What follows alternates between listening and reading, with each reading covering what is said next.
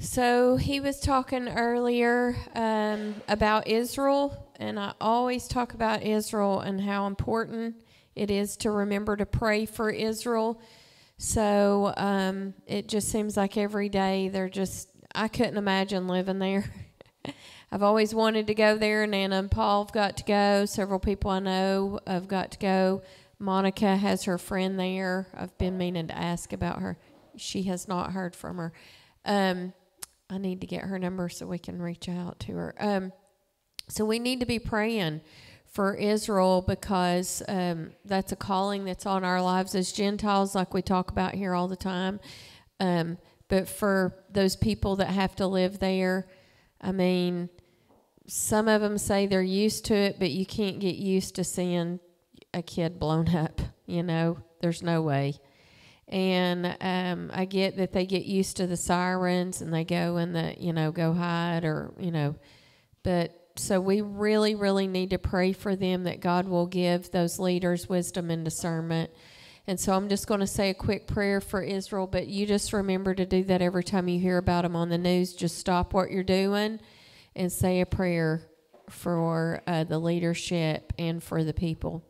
So, Lord, we lift Israel up to you, Lord. We lift all those family members that lost those kids recently. Oh, Lord, I just can't imagine being in that situation and seeing that, experiencing that, and that being my child. So, Lord, I ask that you send them angels right now, Lord, as we're praying to minister to their body, spirit, souls, and minds, Lord.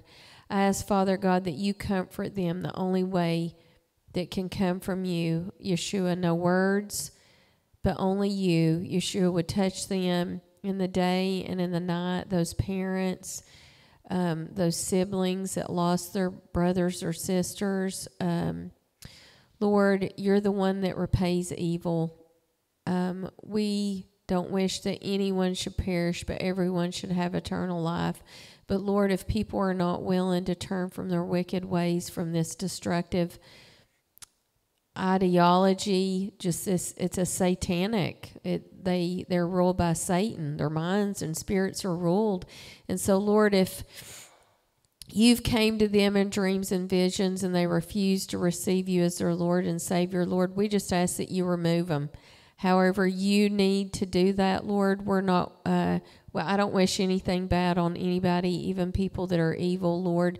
But Father God, sometimes, just like in old times, in the Old Testament and New Testament, you just removed them when you gave them time and chance to turn from their wicked ways, and they refused to. And so, Lord, we're asking, Father God, for you. Your word says vengeance is mine. And so we're asking, Father God, for you to do what needs to be done. Lord, I ask that you give Netanyahu and all the cabinet members, IDF soldiers, sergeants, wisdom and discernment on these next steps on what to do and what not to do, Lord.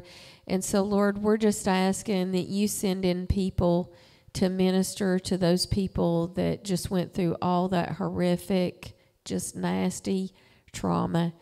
And Lord, for what just recently happened at the Olympics, Lord, I ask for a conviction that you will send your spirit, Father God, to convict all those people that were a part of those Olympic games, and just the start of that and the evil that was behind that, the perversion, the lies, the schemes, the agenda, the mockery of you. Lord, we are so sorry. We ask for your forgiveness here in the States where we have allowed this evil to creep in, and out of fear, we've had more fear of man and more fear of our identity than fear of you. And so we ask for your forgiveness, Lord. We ask that you give us strength and courage in these days to stand up against the evil and not cave to it. Lord, we will not cave to the woke agenda, Father God, but we will only submit to you, Yeshua.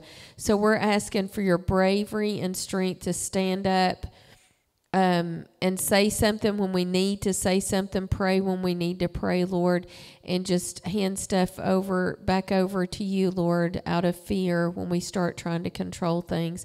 But help us to not be afraid, Lord, to speak out in these days and times, Lord. We're nothing without you, Yeshua. It's all in your name. Amen.